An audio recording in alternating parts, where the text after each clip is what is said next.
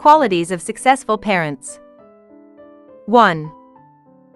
Identify good qualities in your children. Make a conscious effort to identify and compliment your children for their good qualities. Sometimes it is necessary to take a pause from the rush of life and enjoy the wonderful qualities that your children possess. Point out your children's good qualities and let them build upon them. 2. Communicate positively with your children. Talk to your kids in a positive way. Talk to them in a friendly manner about whatever subject they wish to discuss. Avoid falling into the trap of speaking to your kids only when you need to discipline them. 3. Listen attentively to your children. Be aware of the way you listen to your children, especially when you are busy.